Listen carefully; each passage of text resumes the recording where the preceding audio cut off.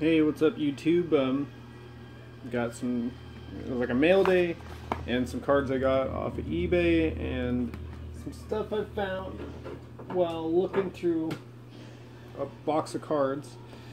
So I'll just start off with what I found. I have like these boxes that I've just thrown like cards that I've got in from random stuff, and as I've been looking up Hall of Fame players and just looking up info on certain cards, I've come across these two just recently. So this one is John Smoltz Error. That's Tom Glavine, not John Smoltz. I actually have two of these, so I guess it's not that rare. But that's going to go in my misprints and error card collection. And then I found this, and I found this a long time ago, but I didn't think it was his rookie card. It might not even be his rookie card, but it seems like it is. It's from '93 Stadium Club, Trevor Hoffman. So I guess until I get his real rookie card, whatever it may be, this is going to be in my binder in place of that, but it's pretty cool. '93 Stadium Club, Trevor Hoffman. I believe '93 was his rookie year, but I think there might be a '92 Bowman or something that he's in. And then, off of eBay, I got this Buster Posey Elite Series, numbered to 9.99. So it's going in the Buster Posey PC. And for my frame with all the rookies in it, I got this Tony Gwynn. And it's like in perfect condition. The centering is like a tad bit off, like here and there and up and down. But you can really tell in the back. I got it for super cheap, and this is probably why. Because it's really off, but I don't care. It's going to go in a frame, so I'm never going to see the back. So, nice '83 Tony Gwynn. And then, I went to the mail today and surprised with the package from Pepino Man. So he had commented on a video about if I still collect Magic cards. I told him yeah, and he said he would send me some packs of Magic. So let's see what we get here. Is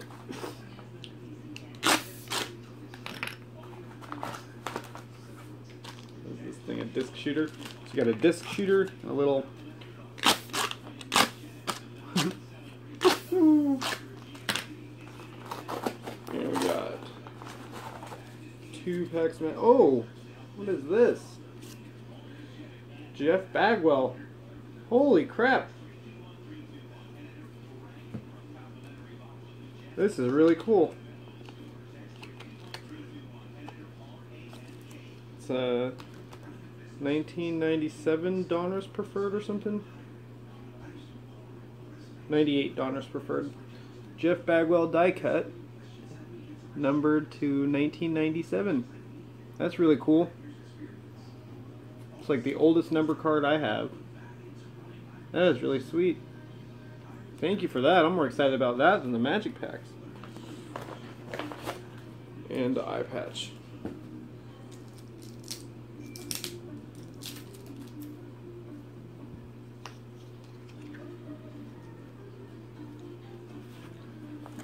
Yarg! Yarg!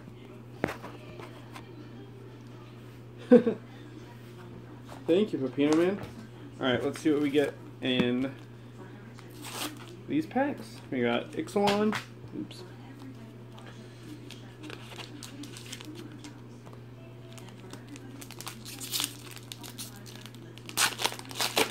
Alright. Pterodon Knight, Blight Keeper. Duress, that's always a fun card. It's been reprinted a billion times, but Dive Down, Belligerent Running On. Ooh, Ixalan's Binding. And for the rare we have, ooh, Sunbird's Invocation. Ooh, and a foil Odonto Vanguard. Nice. That's a really good card. I don't have a foil version of it yet, but now I do. And Sunbird's Invocation. This is actually a really fun card. Whenever you cast a spell from your hand, reveal the top X cards of your library, where X is the spell's converted mana cost. You may cast a card revealed this way with converted mana cost X or less without paying its mana cost. Put the rest on the bottom of your library. So, yeah, every time you play a spell, you get to reveal cards from the top of your library and play another spell. Do not have that card. And now for Hour of Devastation. I didn't buy a lot of these when it came out. I did start buying them to try and chase this card for a while, but then I decided to give up on that. Maybe I'll get one right now. It's kind of late in the game to get one right now, because as soon as September comes around, it's going to drop in price, but still a fun card to have.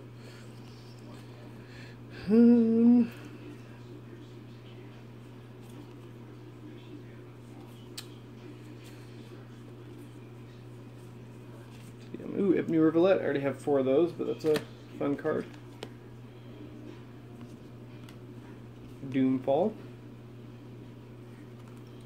Saving Grace. Oh, that's a card that I've seen in decks before, and for the rare, it is Grind to Dust, one of the double cards. I don't have that one. Put a -1/-1 counter on up to 2 target creatures, and Aftermath, exile any number of creatures that have -1/-1 counters on them. That's really cool. So yeah, thank you, Pepino, man, especially for this. This is really nice. I really want to get into these 90s inserts, especially like these, even though they're like super high numbered, like they're really cool. And especially the die cuts. This is really cool. So yeah. Thanks for watching, guys. Tell me what you think of these cards, and tell me if this is technically considered a rookie. 93 Stadium Club, Trevor Hoffman. I would like to know. Thanks for watching, people. See you. Oh wait, hold on. I got a new hat. And I also have been decorating my man cave. I got these comic books in frames. They are comic books that the artwork is done in the style of hip-hop albums. I have more of them I haven't hung up yet, but that's Ant-Man in the style of Notorious B.I.G.'s Ready to Die album. This is Supreme, or Squadron Supreme, done like the Wu-Tang Clan enter the, or what is it, 36 Chambers or something like that. And then Howard the Duck in the style of Old Dirty Bastards CD. So yeah, tell me what you think of my hat, and my cards, and my comics. See you later.